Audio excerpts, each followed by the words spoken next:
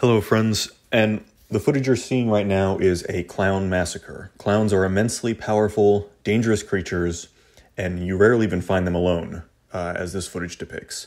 But as you see, I'm just including this to contextualize the engineering feat that you're about to see next. Clowns are nigh impossible to kill in most situations, and incredibly dangerous in the meantime. But what I bring to you today is an automatic, interactive, so dwarves can interact with it in a positive way if they choose to, or they can completely ignore it. It will safely dispose of clowns in the current Steam version. That's a big caveat because it takes advantage of major exploits like unbreakable doors, things like that.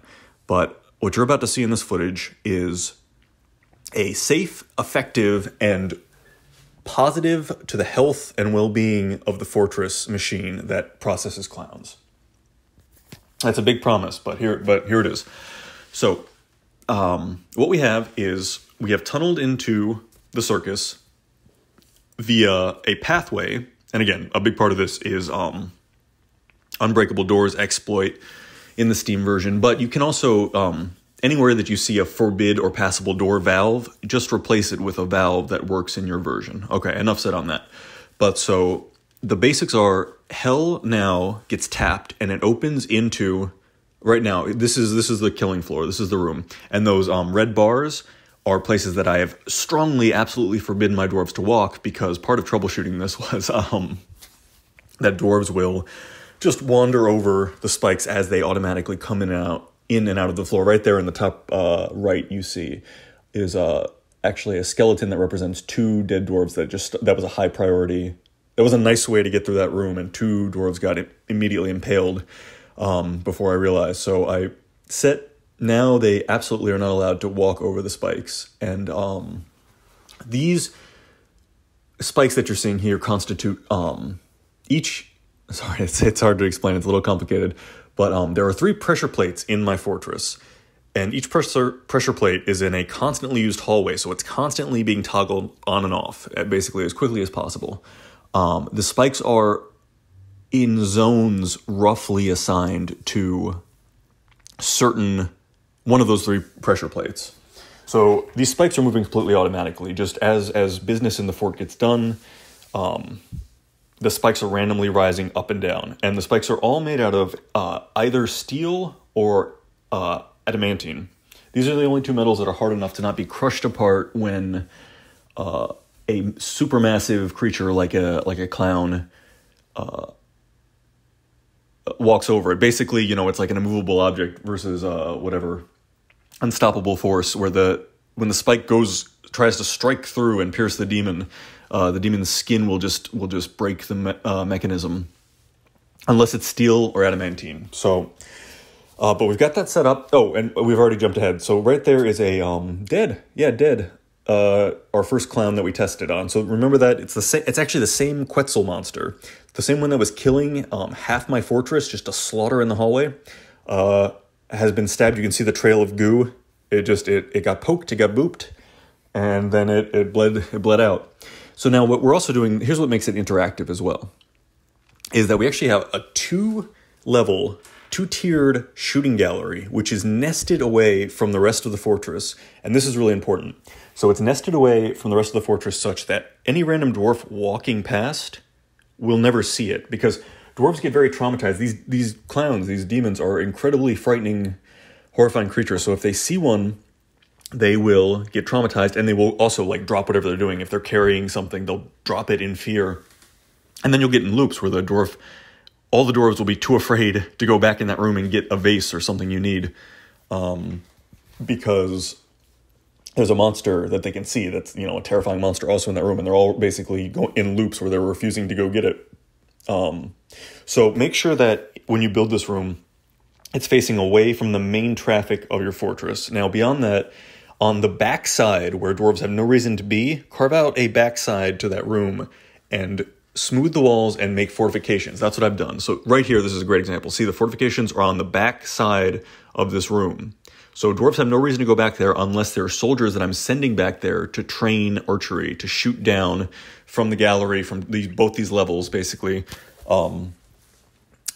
So I'm pretty proud of this. It has a few subtle but very important effects that I've learned from testing other rooms like this. So dwarves who aren't soldiers should not see any of this. It'll horrify them and it'll mess up the flow of your fortress. But archers should be able to get in there and have easy line of sight to basically the whole room. And the way you do that, again, is you kind of loop around and have like an armored section that separates the citizenry from this bloodbath. And then the backside is all windows for archers to practice on, such that they have sight down into, and the demons can't hide anywhere, basically. And so that's exactly what we're doing. As much as I want to train archery or train, combat readiness, like not panicking when in combat, like, familiarity with killing these clowns, these demons. Anytime I want to train that, it's just, I send the soldiers to patrol these fortifications, and they just stand there and they hammer, bolts right through until they're great at archery, or Mark's Dwarf ship, with crossbows.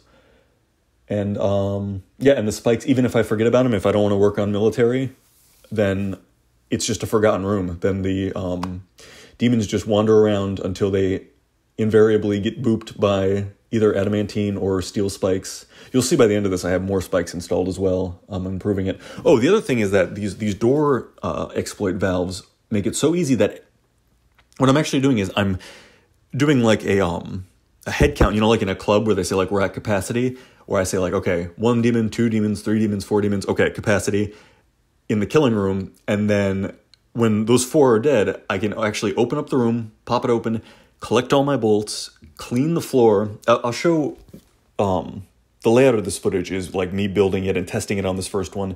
And then by the end, you're going to see us like tons of, it's actually really cool footage coming up, because it's like 30 dwarves just,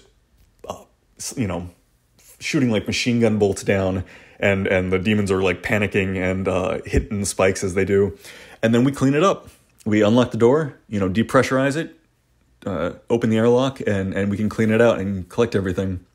So a rare engineering success from me. I know those of you who have been with my channel for a while, that it takes a few tries, but I'm pretty pleased with this. It's going good. And I have been just using it to train my dwarves, basically just letting demons in. If there's any knocking at the first airlock that lets them in from the circus, then I let them in, and then I check eventually, and they're all dead. I train my dwarves in the meantime if I want to, and I clean it occasionally. It's pretty tight. So this was kind of like an earlier draft of how I was going to get the shooting gallery set up. And you can see this is not efficient because the dwarves are making like a big elongated M shape over those 2 pillars, that's exactly why I'm digging them out right now. What ends up being most efficient on this level, and then the second level, one level up in the shooting gallery, is just let the dwarves basically patrol. Just the way you see those blue flags, that marks the patrol point. Just have them basically snake just straight back and forth. And then every time they catch eyes with a demon, they will angle their crossbows there and try to shoot. And you can see the fortifications on the far side, on that second level on the far side. And that ends up being actually the best vantage place. Most of the dwarves congregate up there and successfully get shots from there. But this is still the early stages. You can see I'm also digging out more surface area for the archers to run along. And once again, this is all kind of pocketed. If you look at the map, there's like one stairway down here, and the only thing down here that any dwarves would want or have access to is the shooting gallery. So that keeps all the dwarven children, all the animals, all the civilians from being traumatized and stressing about the fact that we now have a killing room full of demons. Right there's actually 2 pressure plates on the same hallway there. And that's the hallway that comes off of my mist generator in the first cavern. So it's a very commonly tripped pressure plate. You can see the heart above that clown, that he's very hurt, and that's actually his green blood in places. One good thing about using the archery in addition to the spikes is that it will agitate the demons and make them continue to move around, which increases the chances of them catching a spike. And now I'm not even sure what would be more efficient, because when I first made this trap, I was like, oh, it's 2 Z levels, so any demon that can fly, which would be any demon that can get up here, so all demons, they can fly 1 level up to avoid the spikes, which basically lowers the efficiency of the spike mechanism by 50% right there. But the archery vantage point of being able to shoot down and into this room is actually so great that if there is any kind of issue with demons that seem to be congregating towards the ceiling, you just send the squad for 1 second, and that the demons will then go down towards the ground to avoid those arrows. There you go. We cut forward into some bigger demons that are flying up. You can see on the 2nd level, but you see my dwarves on the right side just shooting constantly. So they can come up, but they're only going to increase the accuracy of my military. And they're on the 2nd level. We're also shooting, and the clowns are dancing because they're trying to get out. They're trying to get at my dwarves. They're trying to get away from the arrows that are hitting them. And as they do, they're catching spike damage the whole time. And like I said, if I turn my squads off, the dwarves walk away, they forget about this room, and the demons just occasionally take spike damage randomly. And you can see, actually, I'm using the door exploit. Oh, right there, where my mouse is. You see the demon blipped out of existence and left cinders. So that killed him. He was running from arrows. Yep, and I was circling it with my mouse. He was running from arrows, the spikes came up, dead clown.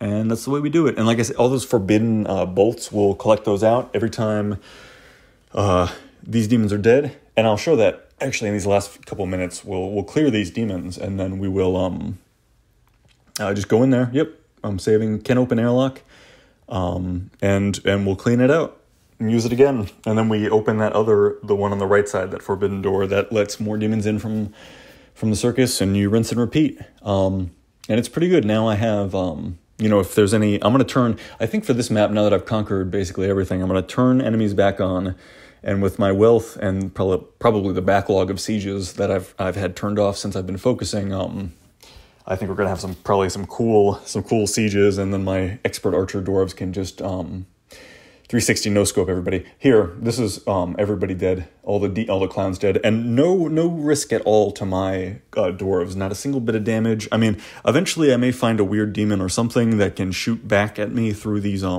fortifications, but it has not been an issue. It's been completely safe squad training, and even if we want to forget about the room, it has no negative effect, and the clowns slowly die from the spikes that are just automatically poking at them from the pressure plates. Okay, wait, I'm running out of time. Guys, if you made it this far, I think most people watching have subscribed already. You know how important it is for this channel to grow. Please make sure to remember to like and subscribe if you haven't. It really, really helps. That's the only way that I can keep these on like a one video every day or every other day kind of pacing. I'm going to have to slow down if... So anyway, sorry, that's business talk, but thank you guys for your support. That's all I wanted to say. And yeah, what do you think? Should I start a new map? I'm thinking I'm going to run this one into the ground. I'm going to turn enemies back on, let goblins or whoever, elves, whoever, hammer me. And, this one's in the autumn of its life, for sure. Because we did everything, and it's still going great. So, yeah, I think I'm ready for my next adventure pretty soon. But, yeah, if there's anything else you want to see, we have like over 10K power now. If there's anything else you were curious about before I move on for this map, definitely leave it in the comments. And yeah, thanks for watching. You see, okay, so this is actually after we moved the corpses out. You see the miasma's gone. And yeah, so I'm still kind of having that glitch I talked about in the last video where my hell is kind of unaggressive, and even when new demons spawn, they'll go off that southeast corner mostly, but it's been good. It's actually been good for, a clean, controlled demonstration of this this killing zone. Let me know what you think, guys. Thanks for watching as always, and I'll catch you in the next one.